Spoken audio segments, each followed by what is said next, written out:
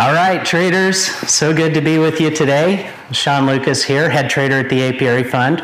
We're going to talk a little bit today about Trump tax, right?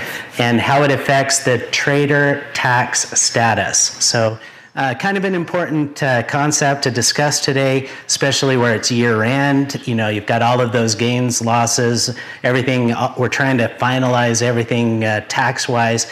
So it's just a really good time to kind of have a little Facebook Live about Trump tax, you know, what to do here year end, and you know, how things might change next year and how to get prepared and ready for that. So anyway, welcome to the Apiary Fund.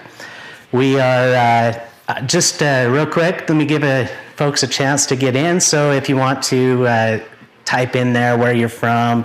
Let me get some likes, make sure that everything's coming through. Make sure that our camera is not sideways like it was a couple weeks ago. I don't know why we do that. You know, we think we learn from these things, but you never know. So where are you from? Who do we got? We got anyone typing in there? Looking at Dave here. No typer? No? Oh, there's a lag. Gotcha. That's right. There's a lag with Facebook, so. Vicky says it looks good. Your screen is good. Oh, good. Thanks, Vicky. Appreciate that. Excellent. Well, why don't we just jump into it? Taxes and trading. You know, let's talk a little bit about how that affects traders. When we're talking about taxes. One of the first things we kind of want to do is we kind of want to differentiate the trader from the investor, okay? If you look at, if you think about the two concepts from a tax perspective, investors get special tax treatment compared to regular income. So you have your job and you get a W-2 and that all, you know, that's one way of taxing you. And then you got investments that you make, and that's another way of taxing you. Well, they treat those investors as, you know, a certain type of income. Capital gains applies, you know, where you have short-term capital gains, long-term capital gains. You also have you know, day trading rules where you can't short sells, wash sells, you know, all these different type of rules that, you know, limit how you can take advantage of different types of taxes and mitigate those taxes, you know, as you're winding down the year. So that's investor. And one of the things that we want to, you know, our traders, when you come into Apiary Fund, one of the things we like to encourage you to do is to set up a trading business. There's a lot of reasons why, but primarily is because of the specialized tax treatment that you get if you have a business in trading. Instead of being subject to long-term and short-term capital gains, now all of a sudden you get treatment as all of your trading income kind of works as revenue to your business. So you can think of if you have gains in your gains in your account, those are like revenue coming into your account. Any expenses, losses, those are like expenses. So you've got this, you can now treat you can treat trading like you treat a normal business.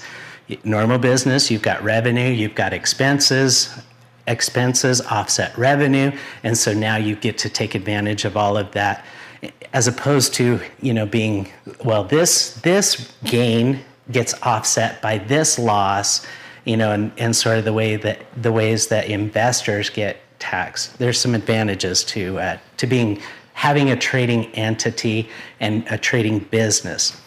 So that's one of the first things, is that we encourage, you know, we basically contract, Apiary Fund contracts with each of you as a trading business. So, you know, if there's ever any question, you know, you are a trading business when you start to work with Apiary Fund, and the IRS treats you as such because you are treating this as a business. Now, how does that change with some of the Trump tax changes that are coming up? I think the biggest thing is that Trump tax really changes changes the way that you itemize on an individual income basis. So in the past, you either go, let me just draw this out. There's really two types of deductions that you can take. So tax, let me change that. Tax deductions. You get to see my 5th grader handwriting here because I'm writing with my finger. There's two types of deductions, right? You've got the standard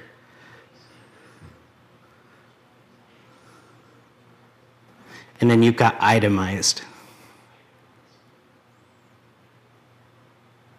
Can everybody see that okay? Are we getting thumbs up? Are we getting awesome? So you got these two different types of deductions that you can take with your taxes. Standard, in the past, before Trump tax changes, you would add up all of your deductions. So you'd add them all up. And if the sum of all of those deductions was greater than the standard deduction, then you would choose to itemize. And so a good majority of people would choose to itemize. This doesn't really make sense the way I'm drawing it, sorry. But the majority of people would choose to itemize as opposed to having the standard deduction. Trump tax changes a lot of that, because what they've done is they've taken away a lot of those itemized deductions.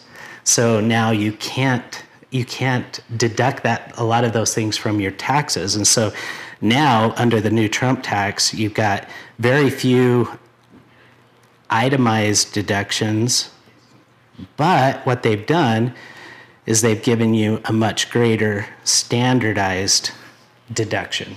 Does that make sense?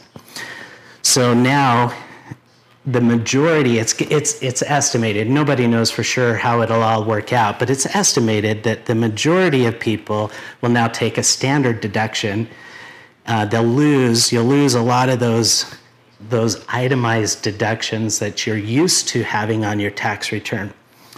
So, there's some good and bad to that, right?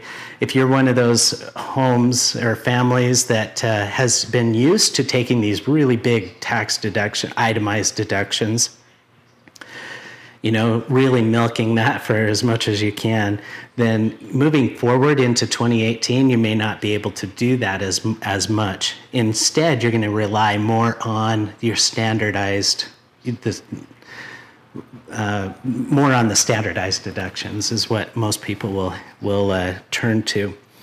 So this is what gets me excited about the Trump tax change, okay, is because number one, he's increasing the standardized deductions, but he's doing it by taking and removing away some of the itemized deductions that you get. So, you might be thinking, oh no, that's not a good thing because I itemized a lot of my deductions and I was better off for it. Well, getting that bigger standardized deduction can be a real advantage. I think it's moved up to about $24,000 if the Senate bill comes through. $24,000 itemized or standardized deduction. That's a pretty good deduction for most people. So anyway, that part's good. Now, what about all those itemized deductions? Well, the great thing for traders, and this is what gets me excited, is the great thing for traders is that now you can take a lot of those deductions that you used to get, and you can actually shift that over into your business, your trading business. So another aspect of Trump tax changes is that they're not making changes to the deductions that itemize the expenses that businesses get to take. So, according to the literature out there, these tax changes are supposed to be in favor of the business and in favor of middle class. The middle class really benefits from a higher standardized deduction, and businesses benefit because they kept a lot of those deductions, those itemized expenses that a business can take.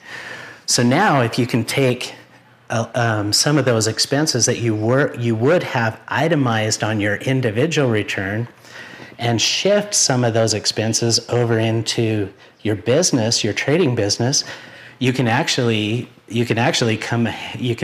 ahead, if you compare the pre-Trump tax with the post-Trump tax. So that's one thing that you'll want to explore with your tax advisor.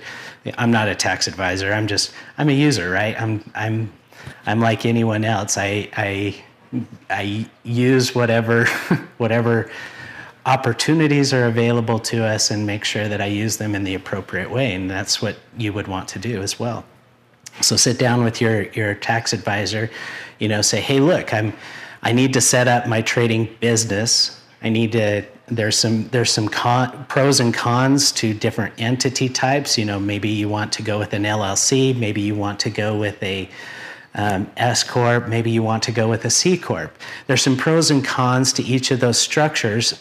Supposedly, under the new Trump tax, the C Corp has a tremendous benefit because they've lowered the tax rate on corporations down to 20%, 23%, 25%, somewhere it'll wash out somewhere around in there. But that's a huge advantage because, corporations were having, they were getting taxed the most, but now they're getting taxed relatively small. And so, it might make sense to go with a C Corp if you've got a lot of income, and especially if you're in a state where you don't have to pay state income tax. You can get a huge advantage by going with a C corporation. For most of Apiary's traders, most of us here, we're going to either want to choose between an LLC or a S Corp, some sort of a pass-through entity. Just as a side note, the top line tax rate for pass-through income through a pass-through entity has dropped all the way down to less than 30%. So that's a huge advantage to you. By setting up a lot of your income through that pass-through corporation, you actually get under this new plan, you'll get a lower tax rate. So that's a good thing as well. There's some other advantages. One of the itemized deductions that was removed was healthcare. And as a corporate or as an S Corp, you can actually deduct a lot of the expenses that you'd have for healthcare. So you lose it over here. So just kind of follow me. You lose the itemized deduction. You get a much bigger standardized deduction, but you take that loss on the itemized and you move it over into your business, and now you've got that itemized deduction again. So there's a lot of things that you can look at in the new plan that will make that advantageous to you. So anyway, those are just a couple of things. A lot of that is going to be figured out in the next few days as well. I mean, in the coming few days before the end of the year.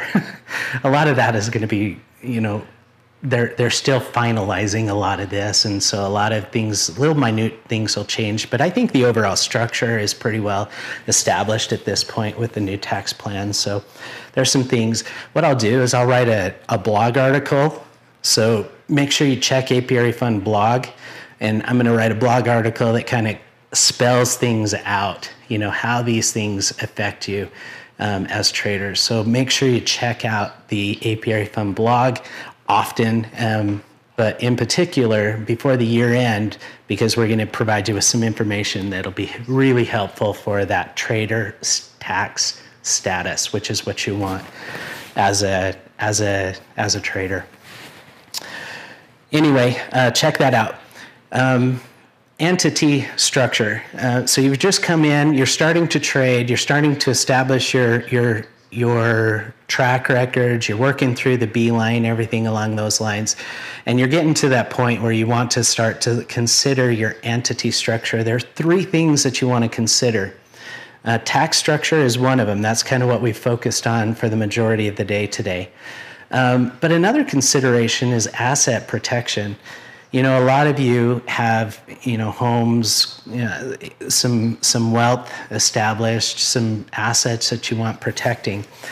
There's a lot of benefits that come by holding a lot of these assets that you'll be managing inside that business entity. It's a lot easier. Let's say that you cause an accident somewhere and someone comes after you and sues you, right? Well, it'd be awful, like absolutely awful, if all of your trading accounts and all of your wealth, all your retirement monies was housed in an individual account with your name on it, because there's no protection. That money is vulnerable, right? So another thing that you can do with this trading entity and establishing yourself as a trading business is that you can protect those assets. So now you have that accident, all your trading accounts are in a business account, right? So your stock accounts, your mutual fund trading, it's all in a stock account or in a trading business account. Well, there's a veil there. They can't go through that veil, so your assets are protected. So that's another thing that you'll want to consider as you're coming into the year end and you're looking, hey, next year might be a good year for me in the trading world. I know that I want the tax entity. I know that I want to get trader tax status. I know that I want that. I know that I need to pick an entity. I want to pick an entity that provides me with some good asset protection as well. So that's another consideration. So you've got the tax consideration, asset protection, and then also being able to manage, how much income you have versus how much expenses you have. So all of those are important considerations as you kind of come into this point where you're trying to decide how to go about setting up your trading business. I think we're probably pretty close to wrapping up here. Were there any questions, Dave? Anything we want to address real quick before we wrap up? Yeah, Dave asked the questions, do traders for the fund get a TTS status or maybe a 1402I exception? So we don't establish the status, the trader tax status. So Apiary Fund doesn't establish a trader tax status. That's you, right? That's something that to be quite honest with you, there's no real trader tax exemption that you can file for. It's not an official thing. Basically, if it ever comes down to it, you're going to have to say, hey, look, I am running this as a trading business. One of the things Apiary Fund does is it helps establish that credibility. So if by chance an IRS agent said, oh yeah, you're just saying you're a trader, but you're not really a trader, well, you can say, oh, well, I trade all of this on my own, but I'm also contracted with Apiary Fund. So there's a business contract between Apiary Fund and myself. And that really strengthens your standing as a trader tax, for that trader tax status. Great question. Thank you for that. What else? That's it? Maybe can talk about the... Okay. All right. In closing, just want to... we're trying to, a lot of these Facebook Lives, they're unscripted. We're really trying to communicate better with the world, right? We want to portray, we don't come into this with a very, teleprompter, this is all live, right? And we're trying to help people, the masses, the world, understand what Apiary Fund is all about. And we had the idea, coming into the end of the year, that we'd like to ask you for any, tell us your story, so to speak. If you've got an experience that you've loved with Apiary, if you've got a favorite class that you enjoy, if there's something, a beeline achievement that you thought was really hard, but you figured out how to get through it, what we'd love to do is kind of get a video of your experiences with Apiary Fund. And so here's what we're going to do. For every video that you produce and post to social media or anywhere, just make sure that you let us know that you've posted a video somewhere on the internet, YouTube, Facebook, wherever and whatever. Just show us that you've posted it. Each post that you make will be a what do they call it? A credit. I don't know what to say. How does an entry? There you go. An entry into this drawing that we're going to have for a set of 2 of our 3 coins. So we've got Apiary Fund has minted 3 different coins now, 3 editions. And the winner of this little Apiary Fund video experience will win 2 sets of these 3 coins. So we're excited about that. I think that the coins are pretty cool, and you can obviously purchase them through the website. But anyway, send us. It doesn't have to be long. Even 20, 30 seconds is fine. But just share your story. Maybe you sat down and you had a trading session and you were making a lot of money and then you lost it all and you're bummed, and whatever it is, it doesn't matter. Whatever it is, whatever your story is, we want to hear it. And everywhere you post it, just send us a list. Send a list to support@apiaryfund.com. Say, hey, I posted this video on my Facebook account. Here's the link. That's an entry into the drawing.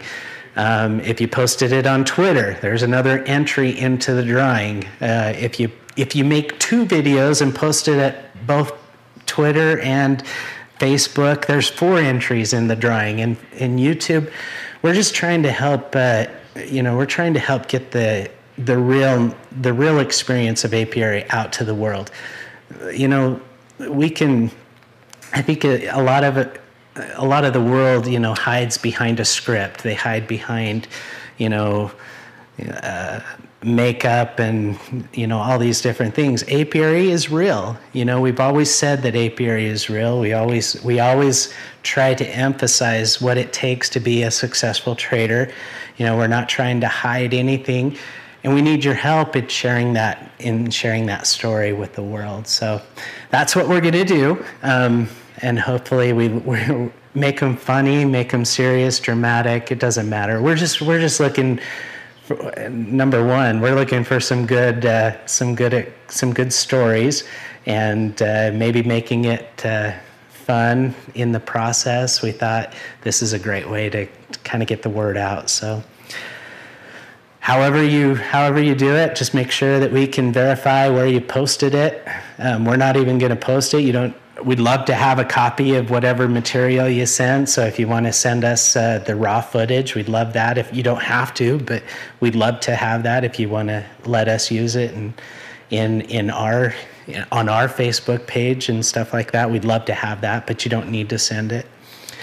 But anything you post, and wherever you post it, is an entry into the drawing. So we'd love to send you 6 of these coins. Thank you. Oh, zoom in on that one. That there. Is that good? A little closer. There we go. It's not working. All right. Well, hey, thanks, folks. Hopefully it's been an enjoyable 20, 30 minutes with you today. Look forward to trading with you in the morning in the trading room. Come join us in the trading room where we trade live. And other than that, we will see you next Wednesday, same time. Thanks, everybody, and happy trading. Go fight trade.